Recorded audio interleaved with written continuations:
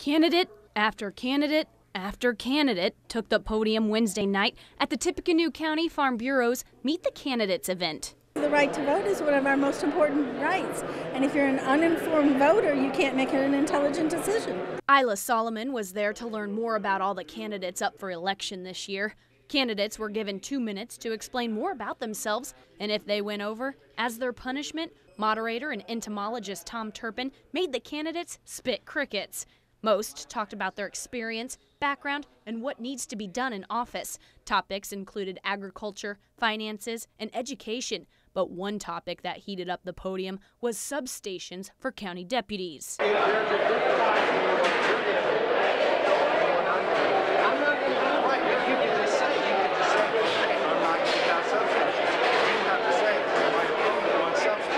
This is a portion of the more than a minute-long exchange as Republican candidates for sheriff Barry Richard and Dave Heath exchanged some words in front of our camera.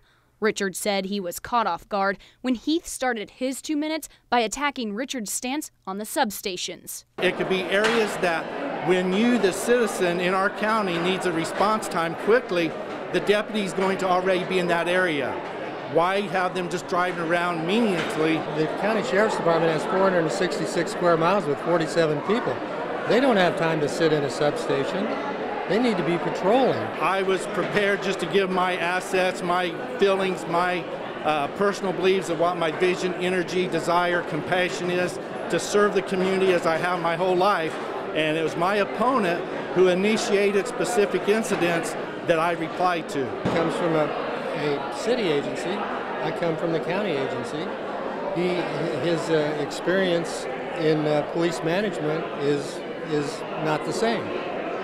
There isn't any. Brittany Tyner, News 18.